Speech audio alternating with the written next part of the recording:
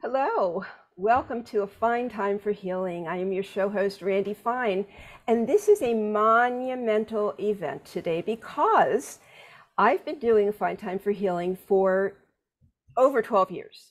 I've done over 500 shows, and they've all been audio. Today, we're starting to do them in video. All these shows will be on YouTube as well as on my Blog Talk Radio page. On the Blog Talk Radio page, they will be strictly audio. So for those of you who are used to going to that, going to the Blog Talk Radio page or even my website, all that will be audio. But YouTube will have a complete channel for A Fine Time for Healing. So you'll be able to come and see every episode. So I'm really excited. And today I'm even more excited to bring to you our guest, Sally Norton. And let me tell you about Sally. Sally K. Norton, MPH, holds a nutrition degree from Cornell University and a master's degree in public health from the University of North Carolina, Chapel Hill. Her path to becoming a leading expert on dietary oxalate includes a prior career working at major medical schools in medical education and public health research. Her personal healing experience, which she's going to tell us about, inspired years of research that led her to her book that is just coming out, or just came out today, Toxic Superfoods, which, I was going to say, releases on the okay, perfect. As a leading expert on oxalates in food, Sally's work has been featured by podcasters, radio shows, and several online print journals. Well, good morning, Sally, and welcome. Good morning. It's so nice to be with you. Thank you. It's really wonderful to have you. And as I was telling you, this hits very close to home for me, because I have a tremendous amount of food sensitivities, and it impacts my life in a big way. But let's start off by you telling your story so that we have an idea of where this all came from. Well, I've been a nutrition geek since I was a little child and really interested in eating well. And so I always liked my vegetables. I was a gardener by age 9. I grew up in this idea that, if you ate low calorie foods, because of course everyone's worried about not getting fat. Even when you're a kid, you don't want to be fat. And, filling up on vegetables and, they're low calorie and they're good for you and they're nature and all this. So I was always into healthy eating. And I started having health problems already when I was about 12.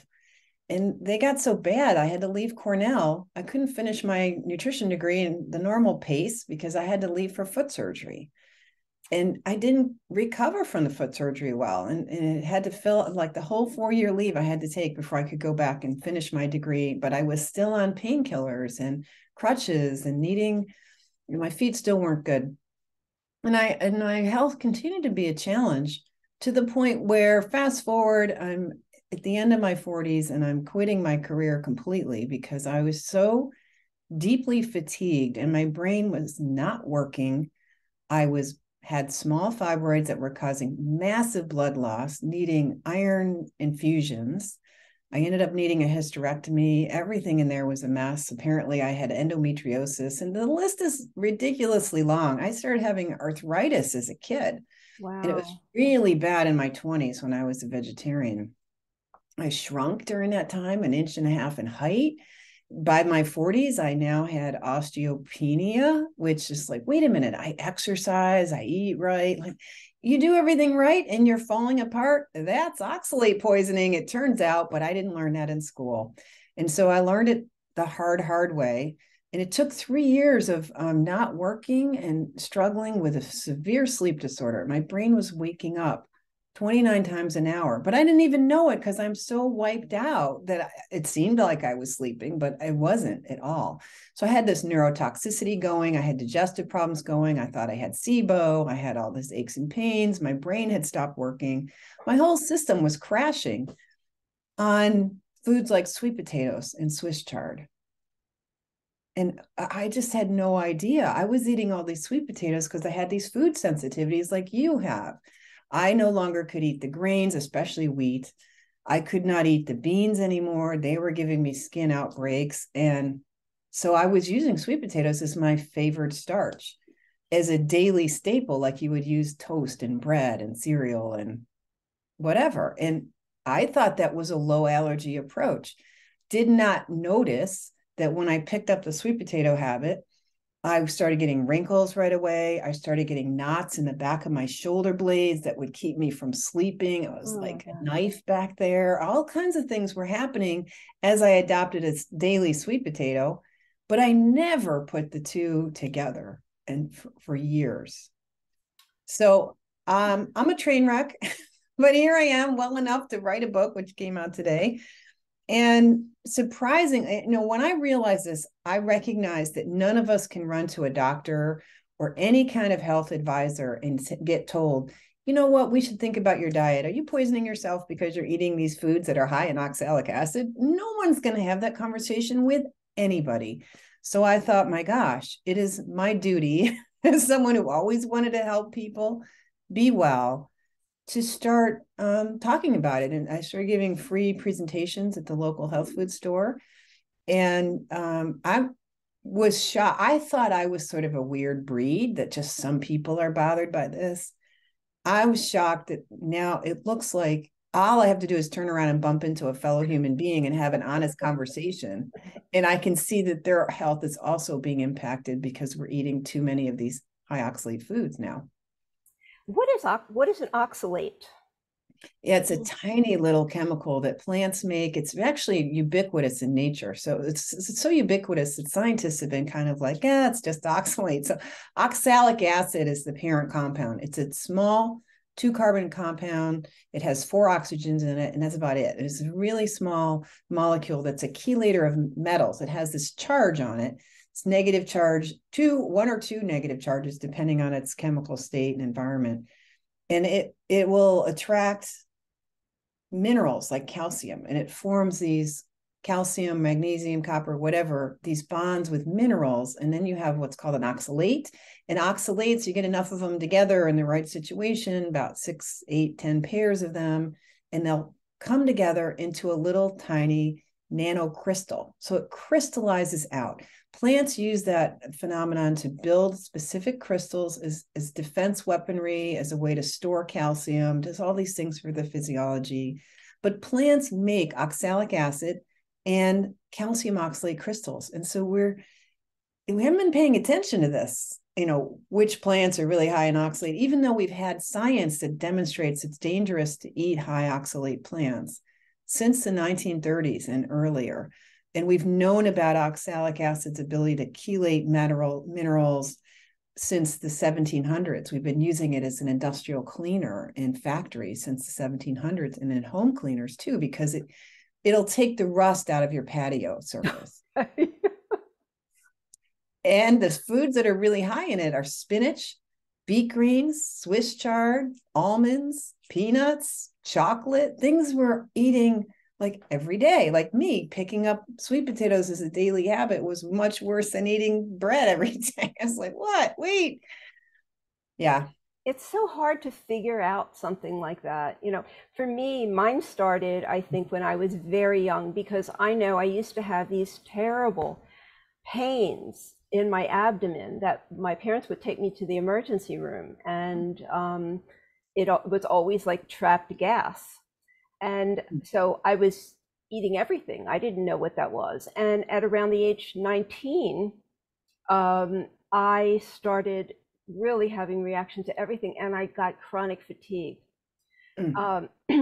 And I went to doctors. They gave me Valium because they said you're depressed. So I started on a vegetarian diet way back then on my own. But it didn't really help. And move forward.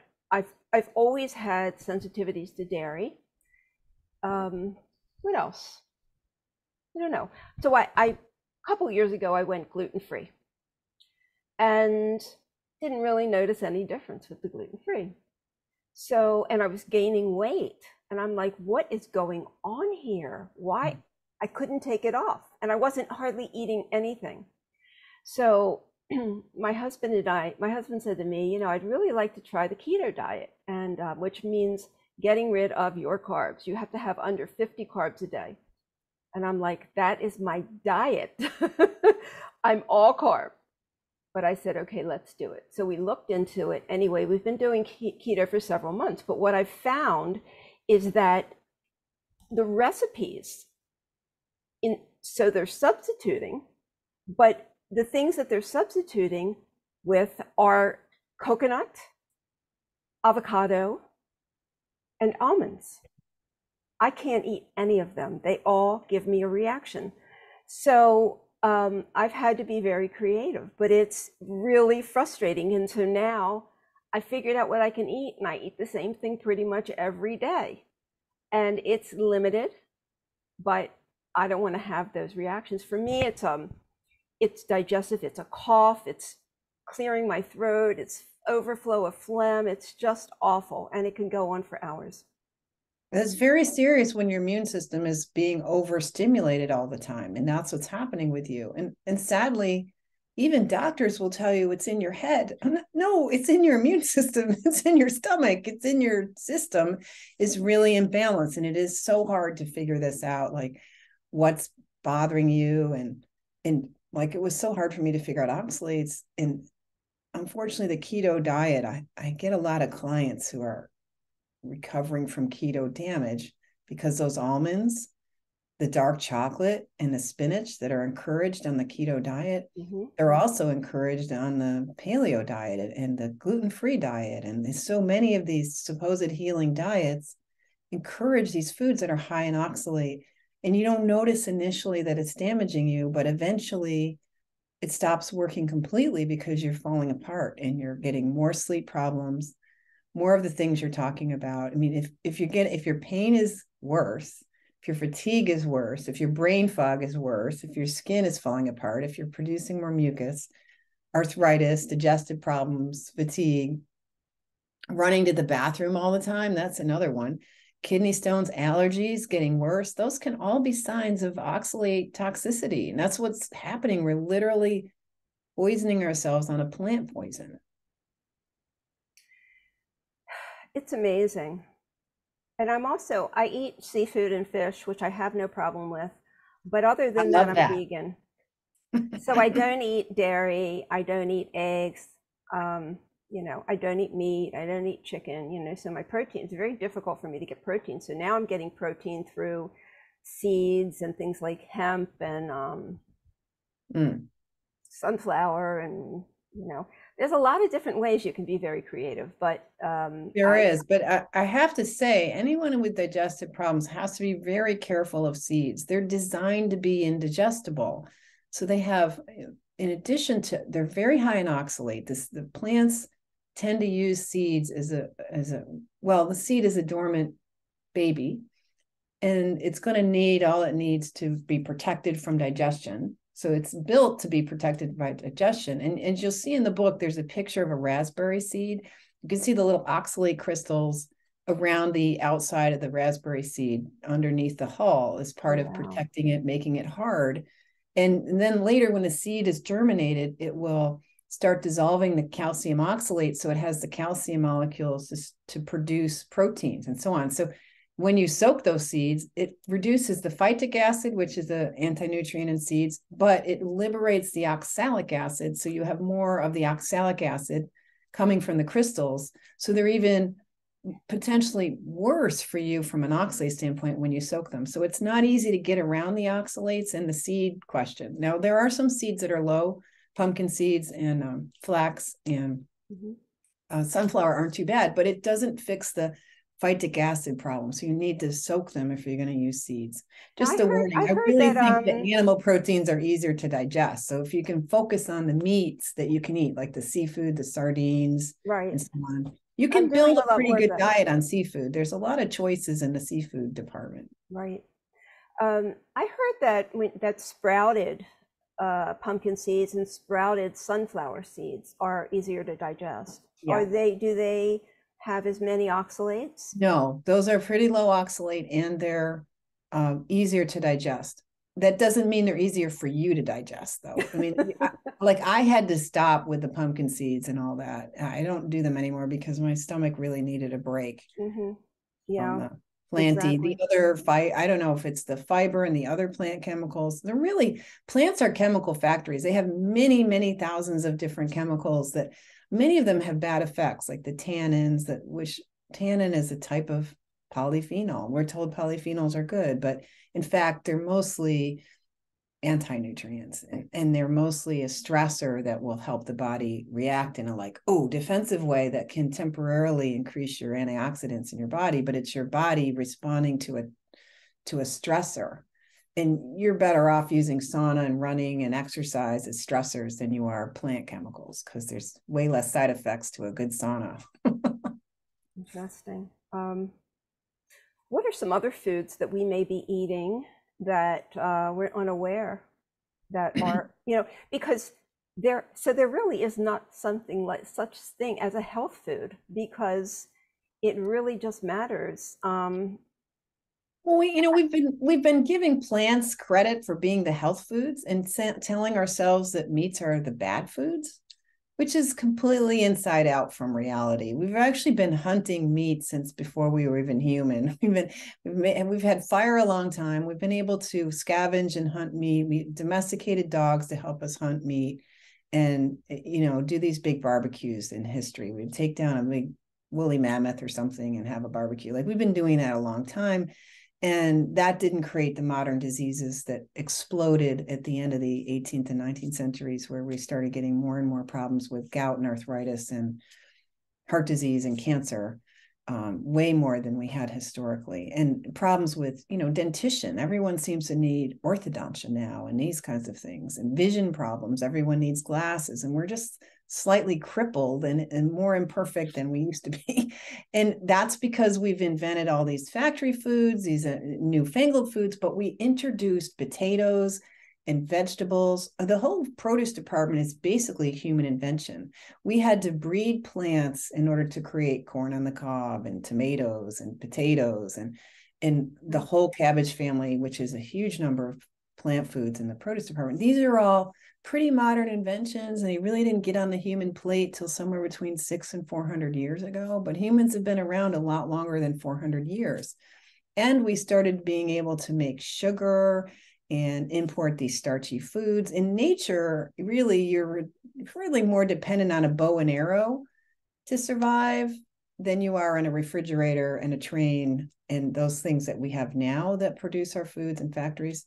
So we're really eating in many ways, both from a plant selection, lowering our meats, eating more plants, and eating junk food, and using plants as justification for dessert and more junk food. Like, oh, eat your spinach, eat your broccoli, and you can have dessert mentality is putting us squarely in the processed sugar-based foods and we're using toxic vegetables in order to justify those processed foods. And that combination is not working.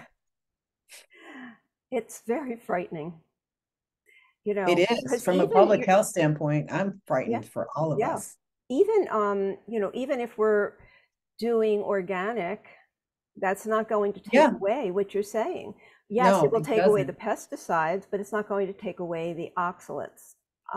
Yes. So I guess I didn't really fully answer your question about which other foods have the oxalate. So the nuts are not great. So nuts as a group are not so great. I especially want you to think about avoiding almonds, cashews, and peanuts. Okay. And there's just the three dark leafy greens of spinach, chard, and beet greens. The other greens are low in oxalate, not a problem. Okay. Beans aren't good, like black beans and white beans. So your kind of stuff that you put on burritos or the baked beans, those are not so good, but peas are much better. We're in the season of the black-eyed pea at the new year. So that's a nice low oxalate bean Okay. type thing. The peas, green peas are fine in reasonable portions. You can't start living on mountains of these foods. Like normal little portions. Right. And then bran. So dark, any bran, all the brands are pretty high in oxalate. So your seeded breads that are full of seeds and brands, additives, those are pretty high. And then you want to look at these pseudo grains that are so great for the gluten-free and paleo diets where you're doing quinoa, teff, buckwheat. Those are really high in oxalate. The chia, the hemp, the sesame, turmeric. And then in the fruit department, we have pomegranate, kiwi, star fruit, blackberries. Those are probably the worst ones. And so it's not a huge list. It just happens to be these are the cool kids. These are the popular ones. These are being promoted as, oh, so good for you, which is how I ended up with this title on the book. Like the foods we think are so great are actually the most toxic. So you said hemp, chia, Hemp, they're chia, high. yes. Wow, wow, Chia wow. bowl is a good path to a kidney stone. Yes. Oh my gosh, wow. I don't know what I'm going to eat. Ah, more um, sardines. can live on sardines, yes. They're actually fantastic. And I've been living on them more because of this tendency to develop sensitivities because you're ruining the sort of barrier function of the gut and you're stimulating the immune system. Every time we eat these high oxalate foods, you cause damage to the immune cells in your bloodstream right away within less than an hour. One study that looked at this tested the blood 40 minutes after a modest spinach smoothie and saw severe oxidative damage to the white blood cells in most of these subjects that was putting out this pro-inflammatory cytokines, like the cells themselves. Now the immune cells themselves are damaged and they're crying for help from the other immune cells that aren't ruined yet by your spinach smoothie. So this is you end up with problems. And so I'm now seeming to not tolerate beef anymore. So I've upped my seafood. And I can tell you that I've now recognizing that, and there's science there that is explaining this, that the omega-3s and the proteins in the fish, in the whole fish, like the sardine, is really good for muscle development. And so even though I'm almost 59, I have beautiful muscle definition that just seems to be improving on eating more sardines. So I've become like, whoa, man, sardines is like the secret to beauty. Well, that I'm going to switch it up because I know my husband eats them and we always have stacks of sardines. So I guess I'll start eating some sardines. There's like 20 varieties and brands too. So you just have fun trying all the ones and see which ones you like As a because, kid, I used to love them. My mother used to give oh, them to me cool. and I used to love them. But so I guess I'll have to start loving them again. They're so convenient. And once you start, it's an easy way to keep your weight good and your brain happier. It does improve mood too. I find in my little social circle that people who struggle with mood issues do really well if they start eating sardines on a regular basis. So Really? What about yeah. soy? Soy, I'm really cautious about soy. I think it's a big problem and best avoided. It's one of the top 5 allergens up there with corn and wheat and eggs and Mhm. so on. And it has these other effects on the body. I think when I was vegan, I was really overdoing the tofu. I was using that as a major protein. And I think that sort of helped me end my ovary health. I started having all kinds of reproductive health when I was eating all that tofu.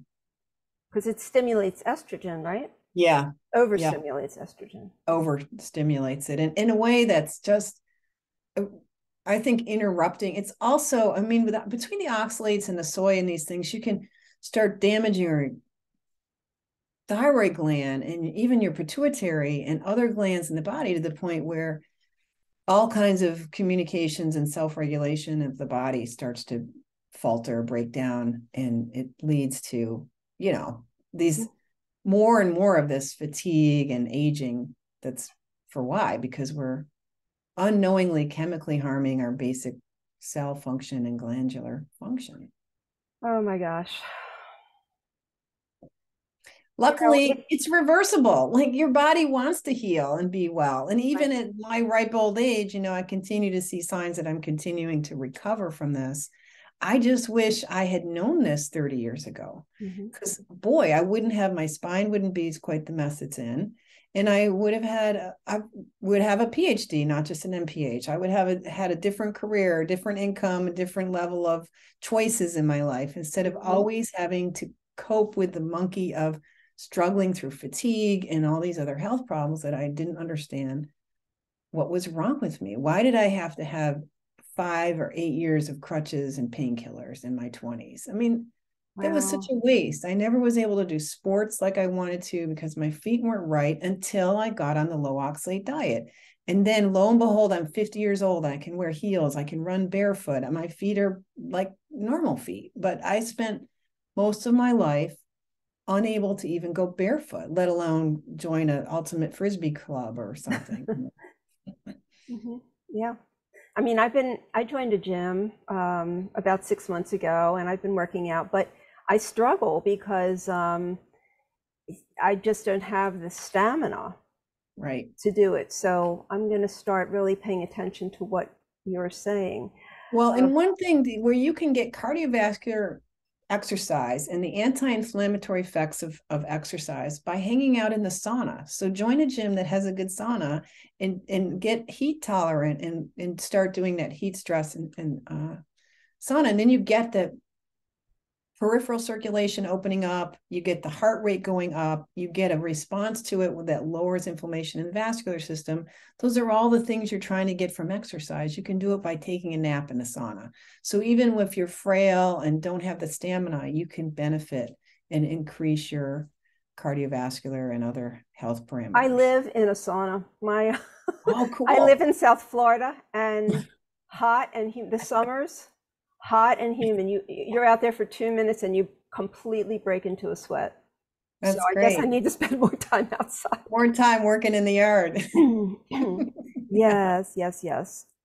Um, Tell us about your book, Toxic Superfoods. Well, today's its birthday, and it tries to answer all kinds of questions. And it takes you from, what happened to me and the other examples of and how easy it is. Like, well, quit eating spinach. That can't be a big, hard thing to do. And walks you through what's going on with the plants and how we got to this idea that plants are going to save us and gets a little bit into that debate like if you need to eat less spinach, that's fine, it's safe, it's good, don't worry about it. It explains why we can't test for oxalates. It explains that oxalates accumulate in your body, which is why you wish you heard about it 20 years ago, because now you have 20 years of almonds and peanut butter and sweet potatoes having built up crystals in your bone marrow. That's where your blood cells are born, building up in your bones, making them imperfect and brittle and able to break more easily, building up in your thyroid gland. This is not good. So the problem, what the book is explaining is the evidence for that, because science has been assuming that that crystal development in the tissues doesn't happen until after your kidneys fail, because your kidneys are eliminating oxalate primarily. A lot of it comes out through your urine, which is why you get jumpy bladder, irritable bladder, peeing a lot, waking up at night to pee, kidney stones. It's because the urinary tract is eliminating them. So there's a lot of confusion in science because we've been so focused on the kidney stone, which is made of oxalate. 80% of kidney stones are predominantly made of oxalate. And you have to have that material to build a kidney stone. And the main source of that material is your diet. Over 50% of what gets into your urine is coming strictly from your diet of potatoes and peanuts and so on. And so I address a lot of those confusions and kind of explain that and explain all the symptoms that can develop and how this can blow up into autoimmune problems, cancer, heart disease, you name it. It can blow up into many different, really common, strange, mysterious diseases. Can be from wrecking your cells. That makes sense, though, that if you got a poison that gets into your cells, messes up how the cell works, breaks the mitochondria and the subcellular organelles, has been damaging the membranes. That's how it gets in there in the first place. So when you start messing with the basic cell function, anything can go wrong. And the book explains that and then teaches you how to get back out of this dangerously high consumption that we've now, by promoting vegetables and spinach and almonds, we've really pushed ourselves into a danger zone of exposure. And the body can handle a little bit of oxalate, but compared to what we're eating, it's really a little bit. And then how to get out of it and supplements you can use. So it's like trying to cover not just all your questions and explaining some of the science in a hopefully digestible way, but giving you lots of concrete suggestions for how to reverse all this. What about kale? Kale, yeah, kale has its problems. It's not very digestible. It accumulates heavy metals, but it's not very high in oxalate. So if you eat it in modest amounts and cook it, it's okay. But again, you can even overdo kale with the kale chips and this and that. I'm not sure which street near Madison Avenue decided kale was a superstar, but like we've been sold a lot. We have been sold a real raw deal with these ideas about these super vegetables and how great they are. It's not really true. And that's just, I'm sure that people are listening to this and they're going, well, my God, what do I eat? I mean, because we're so used to this being our diet. I was, my husband and I were in Costco the other day, and I was looking at all the foods around, and I'm like, I can't eat that, I can't eat that, I can't eat that. And these are all trends, because Costco brings in the trends. Yeah. I said, I can't wait for a few more years to see what the new trends are, because I can't eat any of these trends. And everything, I mean, you want a little dessert, everything's got coconut or almond in it. I'm like, oh my God, it's like, I got to read labels. I've always been a label reader, but now I'm like, I scrutinize it. Well, a trendy diet is definitely getting people in trouble, and your body spoke up enough and you're listening to it. And that's the key message from my work is please stop listening to other people tell you what to eat and marketers marketing you foods. Listen to what's really going to be okay for your body. And it's hard to do. I mean, I tried for years. I didn't know it was the sweet potatoes. I would never have guessed that. But really, we need nutritious foods like the sardines. Now, if there was a superfood, I would elect sardines and liver and these weird foods that nobody eats that are not trendy. They don't have a lot of toxins. You want to be careful to source seafood so it's low in mercury, that it's been tested for mercury. Right. You don't want farm raised, right? Wait, farm raised is not good because they're feeding them the wrong, corn and these byproducts, and they said that you don't quite get the right omega-3s that you're looking for out of fish if it's farm raised. There's also more pollution in those setups where they're farm raising seafood. So wild caught tested seafood, but the little fish like the sardines is great. And so the thing is, we just haven't been really paying attention to which toxins we can handle and how much of them, and that's the mistake. So you want nutritious, real food that's not toxic. And we've been pretending that the toxin of oxalate and other phytonutrient, other phytochemicals and are okay. And we actually think they're good, and they're not. And that's really where the debate is. And I'm hoping that my work will just expose it in your own life. I mean, I've got the science to show it, but really matters is your body. If you're not flourishing on the things you're eating, then you need to question that. And it's okay if you have to eat for yourself, because your best friend is your body. There's nobody in the world that matters more than your body. So, are you going to abandon your best friend, the thing that's letting you have the life you live? No. So in a way, it's a spiritual question. How much am I going to be loyal to myself? Are women more prone to this than men, to oxalate poisoning, or is it equal? They are, because women love their salads and they love dark leafy greens and they love to not gain weight. So they overload their lives with vegetables. Men who love potatoes tend to get kidney problems in the long run. And so that's their downfall. But many men, historically, before modern thinking, were quite content with a steak or burger and a potato, and they were done. Like they didn't need to load up their plates with 16 side dishes of different vegetables like we like to do. And then when the wife is trying to make the husband healthy, she starts insisting on more spinach salads and more vegetables, and it gets worse. Oh gosh, I gotta love it. What about, you mentioned wheat before? Is wheat bad? Wheat is variable, and I'm speculate in the book that one of the reasons wheat is variable is not just that there's hard wheat and soft wheat and different wheats and they're different growing years and so on that affect, because plants are natural things. And so like you and I are not identical. My sister and I is not identical. Even if I had identical twins, we'd be different. We'd have different tastes and interests and so on. So there's variability in plants based on their growing conditions and so on. But the variability in wheat that makes it like, well, you got to kind of limit how much wheat you're eating anyway because of the starch, and it's just not really that nutritious. But from an oxalate standpoint, some wheat is moldier than other wheats. in the harvesting and the storage process, Aspergillus mold is this black mold that produces oxalate, can start growing in the wheat and in fruits and other foods. And that potentially adds oxalate to those foods. So if it hasn't been properly handled, or it was a wet year or whatever, there may be more oxalate in a wheat batch because of mold contamination. And I guess that could happen with organic wheat as well. More likely. And that's the problem with almonds, is that almonds get shaken out of the trees, they lay on the ground, they get picked up by these mechanical harvesters that pick up all this dirt and heavy metals and mold from the soil, and then they put them in piles on the ground under a tarp where mold will grow. And so they would normally fumigate the almonds and these things with antifungals and things to lower that. But with organic, you can't use the chemicals on it. So your chances of doing that kind of industrial scale organic, you just get more mold. So true organic is sort of a hand-picked process that's so carefully taking care of the harvest process and the whole from A to B to Z. You've got hand care instead of this industrial scale using piles and equipment and so on. That's more toxic, more dirty. So good to know.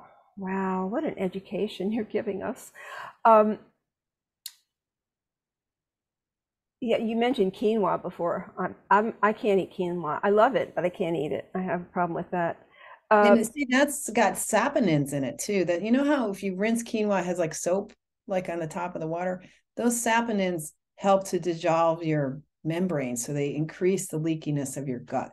Oh my gosh.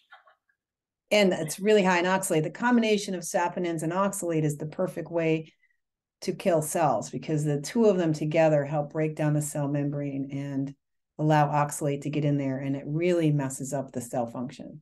So quinoa, I used to like quinoa, because I'm on this wheat-free thing. And teff and buckwheat, noodles. It's like buckwheat is also terrible. Wow, I'm blown away by all these things, and I'm thinking something's wrong with me because I'm having problems with all these things, and everybody else is saying they're great and they're wonderful and they're healthy. You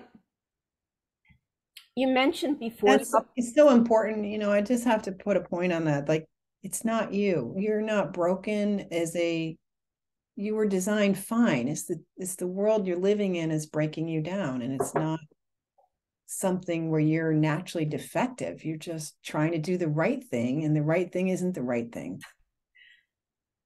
You mentioned before in your book you talk about supplements. The supplements, well, I'm going to ask you what supplements you recommend, but do the supplements counteract what we're eating, or do they eliminate it from the toxins from our body? The body does the healing and does the elimination, and there's not a magic bullet that does it for the body. That's really a physiologic job. The body has to be well nourished, well rested, and not have additional toxins causing it to be in defensive mode. So if you take out the toxins, like the oxalate, let's stay with the oxalate. You take out the oxalate, eventually the body starts clearing it out itself at a pace that's hopefully okay.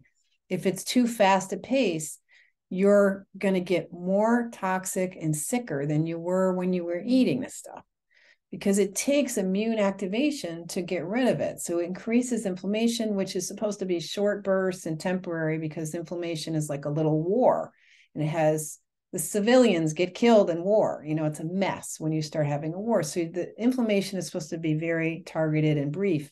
If you're full of toxic particles all through your glands and bones, it's going to cause chronic inflammation, and you can have a decade more chronic inflammation because you're now loaded with these toxic crystals. So the important thing is to watch the process, understand what it looks like from symptoms, and contain that process by not going too low, too long. Like, you might need a little oxalate to tell the body to slow down this detox process. And we use supplements to help. It does help protect the kidneys and help dissolve the crystals. The citric acid is the main tool for helping to soften these crystals, which are hard like quartz. There's enough citric acid nearby. It softens them, makes them more like chalk, and it prevents them from growing into big kidney stones and really protects you from kidney stones.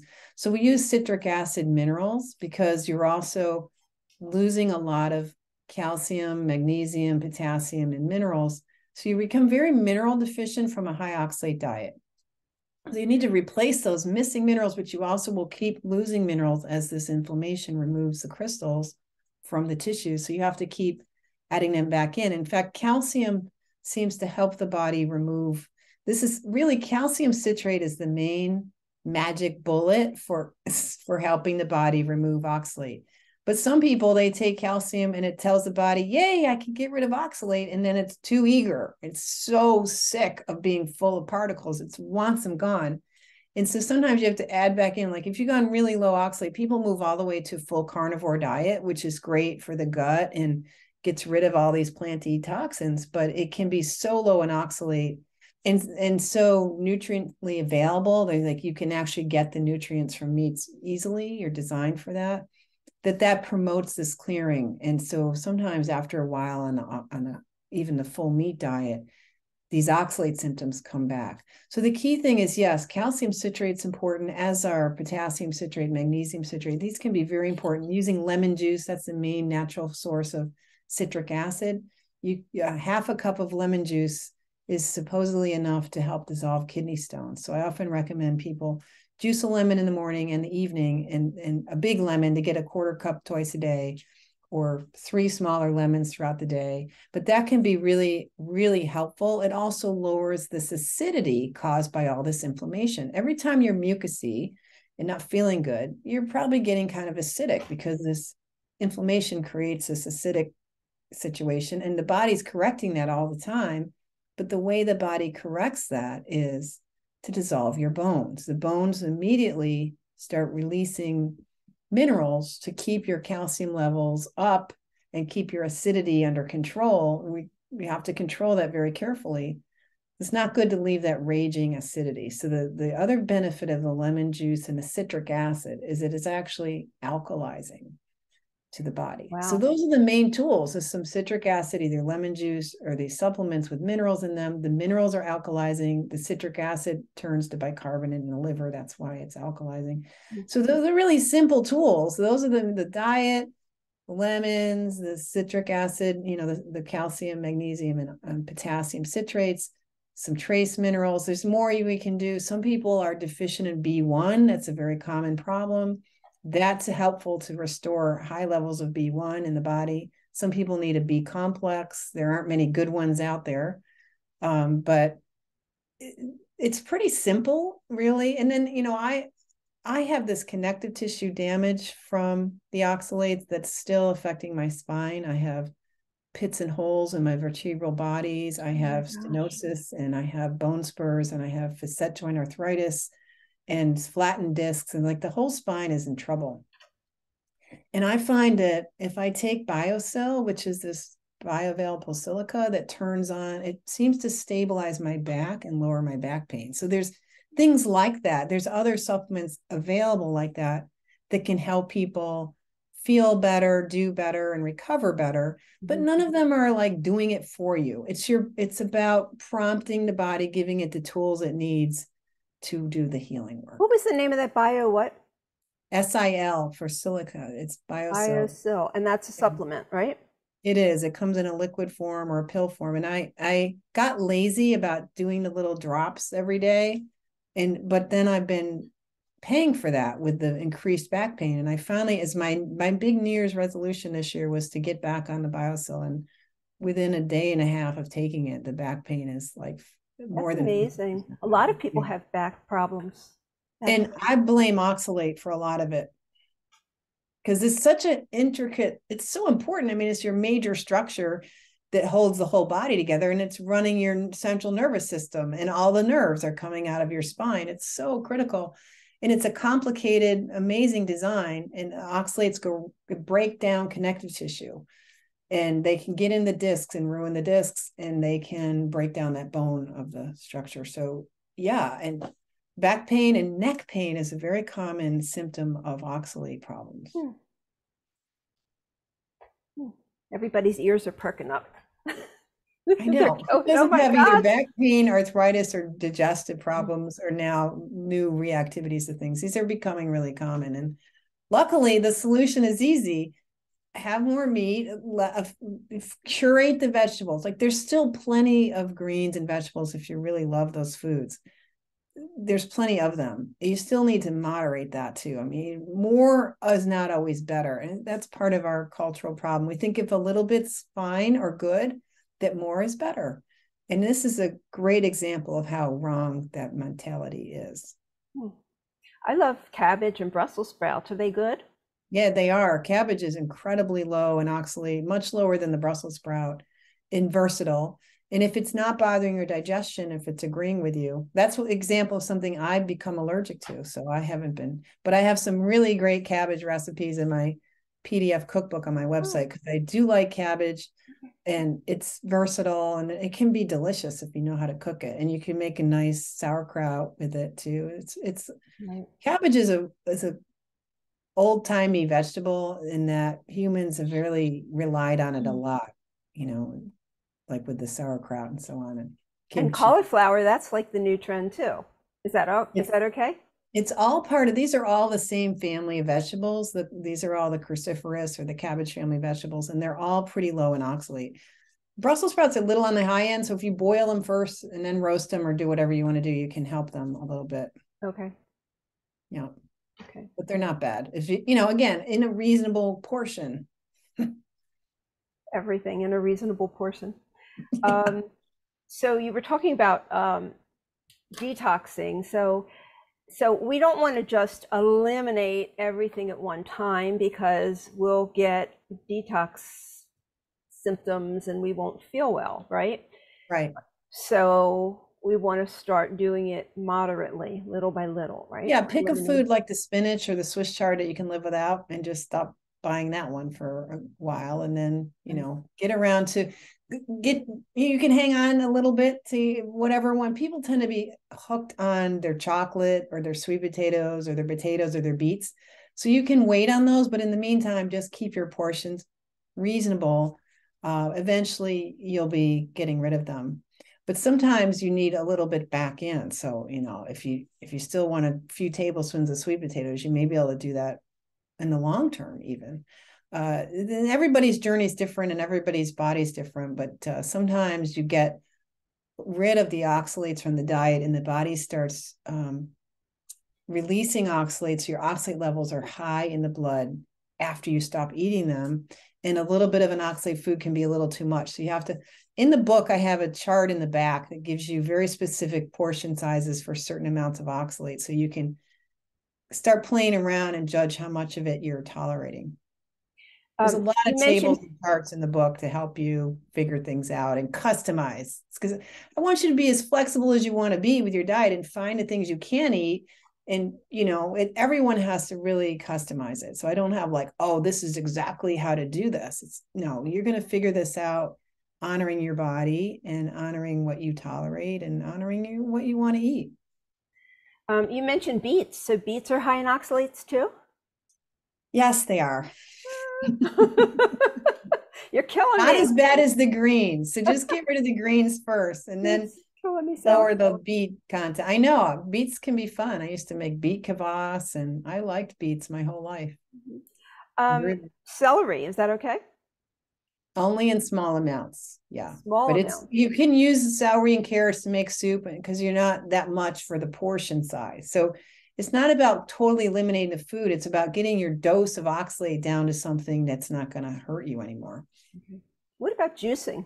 If we juice these Uh, things, yeah. not good. That's a great way to liberate oxalic acid and other plant compounds and dilute them in a fluid so that it can get right into your bloodstream even faster and more of it. Oh, I've gotten such bad advice. That's why I needed to write the book. Mhm. Yeah, I mean, I just I got because supposedly when you juice, it's good for the gut bacteria. And she's laughing. And she's laughing at me because it's not. Okay. Citric acid is added to a lot of It's everywhere processed as a food foods. additive. Yeah, because Right. it's a preservative. Yeah. Right. So if And it's it's, been, you if know, it, you tolerate it. If you're tolerating regular food, it's everywhere. So you can feel free to experiment with citric acid, citrate supplements, because it's the same stuff. It's made in factories, and there's like 4 or 5 factories in China that make most of it. And some people have extremely sensitive systems that have a radar for mold allergy. And so there's a small percentage of people, very small, who can't do citric acid commercially, or even are having histamine reactions because of all this immune activation. Their mast cells are crazy, so they can't tolerate the lemons. Don't worry about it. There's still tools that you can use to help yourself feel better. that's what my reaction is, mostly histamine.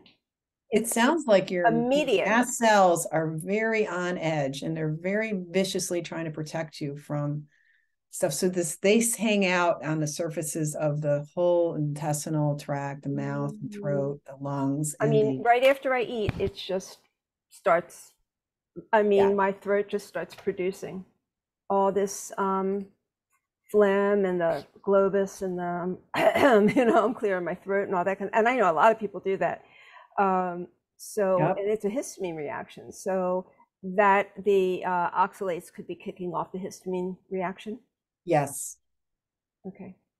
All right. So there's another piece of the puzzle for me because I've been search sorry, I've been searching for answers. Well, it'll be Um, fun to see your journey over the next 5 to 10 years. I just started my 10th year on the diet, and I'm so much better, and I'm still recovering. Still recovering. mhm. Yeah. I mean, I'm a little bit older than you are, and so it's been in me for a long time. But I'm very disciplined when it comes to eating if I know it's going to be good for me. So You now sound so much like my clients, and many of my clients are in their 70s and having miraculous things happening for their health I from can't this. wait because Me I just too. I don't It's feel so great. fun to see people get better. It's like I don't have the stamina that I should have, and I'm like, why? I do everything right. So anyway, this is really really good. Uh, okay. Was there anything that you wanted to tell us that I didn't cover, Sally? Well, mostly just exhale, because people have strong reactions to this, either because they're so devoted to their current way of thinking that anybody who questions their current way of thinking just makes them angry. And the rest of us who are like, oh man, I've just ruined my health for how many decades? It can be crushing information. And this is the last thing I want to do, is emotionally upset anybody, and from either end. The truth is that if we don't look at this, we're in danger of not just hurting our health, but our family's health, the children, the grandchildren. You're going to misfeed the people you love for you're trying to do right by them. And to finally have some more truthful information gives you so much power. You can ignore it if you wish. And I have no interest in jamming information down people's throats. But if you really want to be well and do right by your family, this is important to look into. Are you, I mean, you must have done an incredible amount of research. How long did it take you to write this book? it a lot of years of research, and then scratching my head over everything and trying to put it together and figure out what it was telling me. It took a lot of head cracking work to, like, it was often emotional at the library. I spent a lot of time, I would spend every Sunday in the medical library. We have a great one here where I live. It's a really nice library. It's been there a long time. They have an old collection, so I can get into the old research, because the diagnosis of oxalate poisoning began in 1842. We've had a diagnosis that you could harm your health with dietary oxalates for 100 years, from 1840s to around the 1940s, and then it got dropped.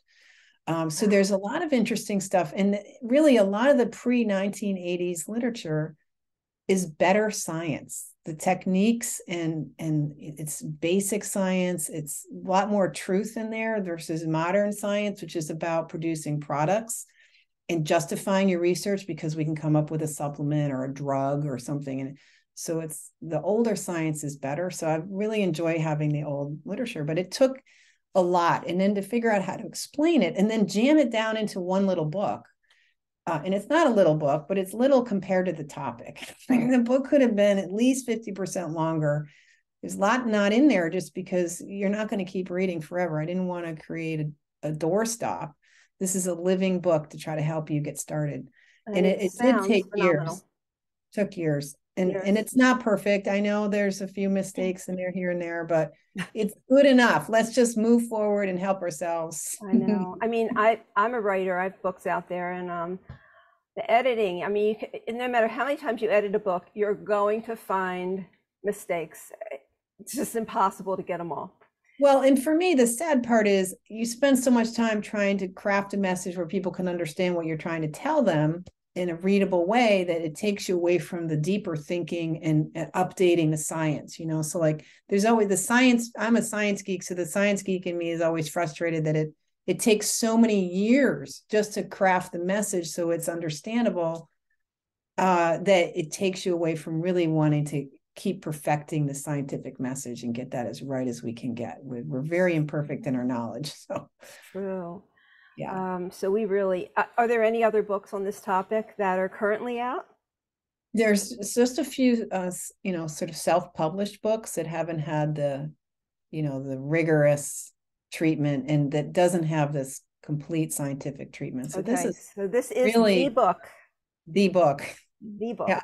Okay, toxic superfoods. So your website is sallynorton.com. Sally K. Norton. There is Sally a Sally Norton K. out there. She's a bariatric surgeon. She's not me, so she has her. That's one reason why we're featuring K in my logo in pink because we got to remember the K to find Okay, the right. SallyKNorton.com, and you're on YouTube and social media. Instagram. At sknorton at toxicsuperfoods. Yeah, so I have two accounts there because the SK Norton one was stolen by hackers in March. And it took 3 painful weeks to fight for it and get it back. So in the meantime, I started another one for the book. And since then, my heart, with all the effort it takes to create a post and try to, it's another writing project, each little post. And so I kind of lost my heart for spending all that time.